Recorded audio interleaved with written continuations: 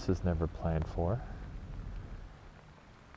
Luckily I brought my fishing rain gear. Getting a little drizzle here. So far we've seen one doe. Saw her get up, do a little shimmy shake to dry herself off, but haven't seen anything since. So we just had some clouds go back over.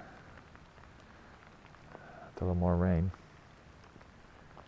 So it's starting to brighten back up. Hopefully this rain's going to gonna let up. And I think that we should be done the rest of the day. So hopefully these deer start moving. Opening day in Missouri. 2020 sticking it to us.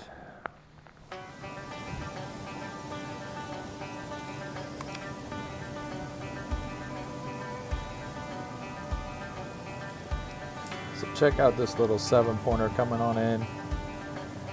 Strutting his stuff. He's got his nose down to the ground. It gets to a point. Right now I've got a southwest wind, so he's about to come up and catch my wind, and check out his reaction.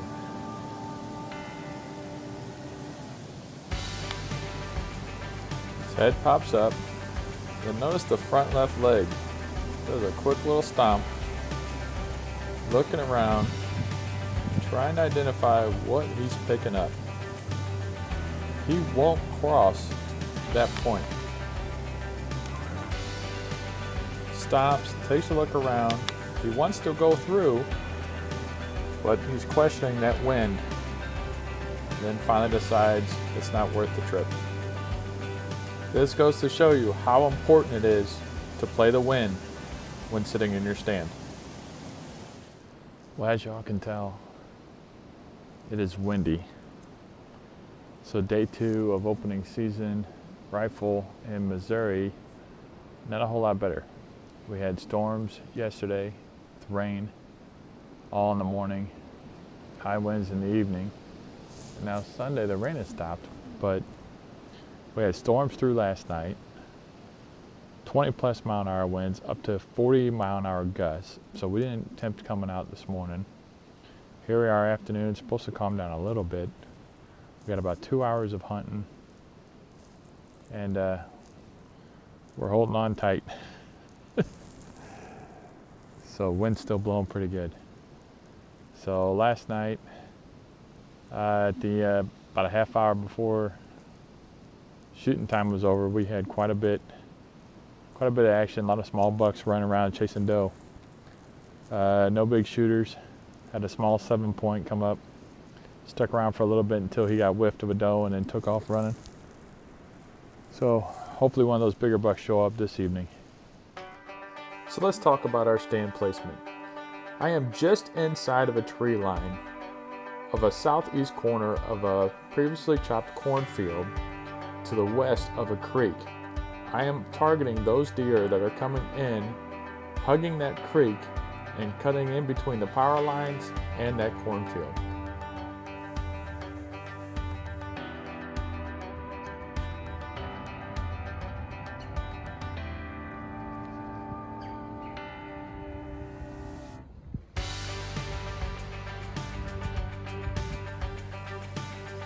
And as luck would have it, I see a doe running around just between that power line and the creek.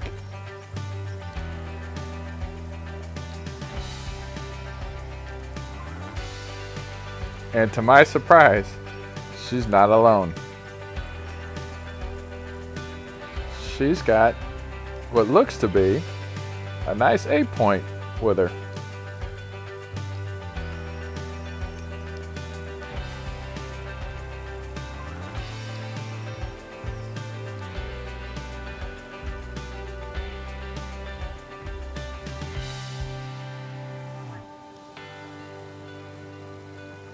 Now some are asking the question, why haven't I shot this buck?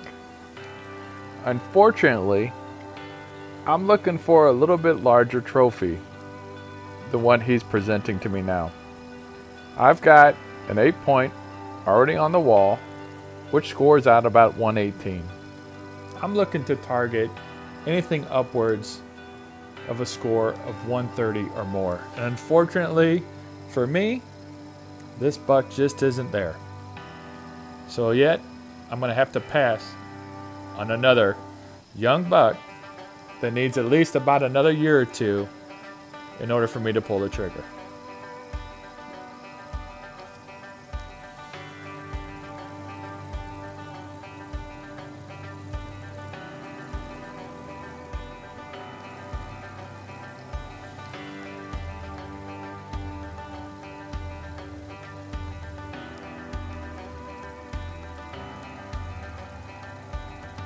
Now this could be a mistake, but only time will tell. If I give this buck another year, we could be at our mark. Hopefully, he's still around.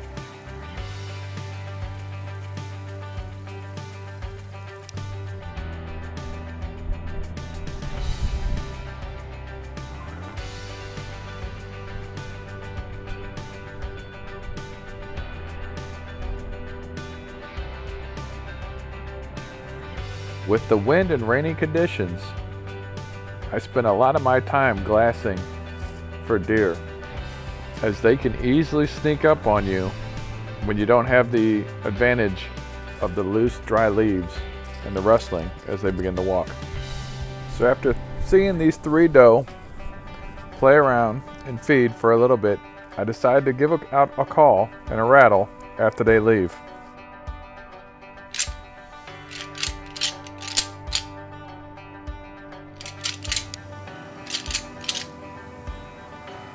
And here, nice little 6-pointer comes out of the creek bed.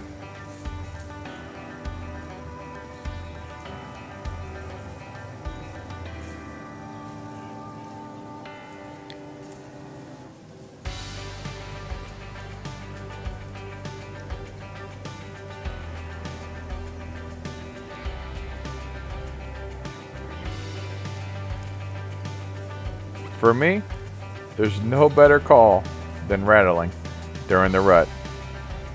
This heightens the curiosity of both young and mature bucks out into the open in order to identify what all the commotion is about. Take a look at how cautiously this buck is coming into the area. He's pausing for periods of time, only moving his head and his ears in order to identify where those rattling was coming from. This is a key indicator of when you're done calling and or rattling. Be sure to remain absolutely still and quiet.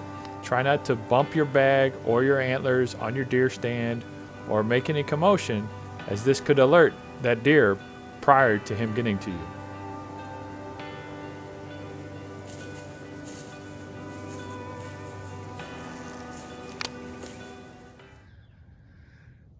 So we just rattled in a little 6-pointer. I had a doe. 2 fawns also come up. They came around, played around for a little bit, and then 6-point. Then they walked off and I rattled in that 6-pointer about 5-10 minutes later. Coming up on the second rifle weekend here. It's Friday, decided to get out a little early. It's going to be a little warm today. High is 66, so I wanted to get out here, get a good morning on in. We had high winds past couple of nights and days, so thinking that they'd be up moving around quite a bit today. Still haven't been able to find those bigger bucks. Everything we've seen has been real small. Let's go back to that earlier buck that just caught wind of me earlier in this video. Check out his body language and his mannerisms while I'm in the tree. The continuous stomp of the front leg. He's still looking as though he wants to cross that path, as though there's something over there.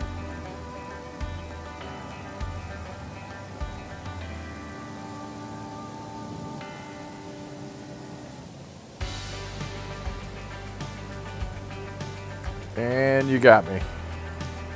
Here we are. Standard square off with a buck. He obviously sees there's something in that tree that's just not right.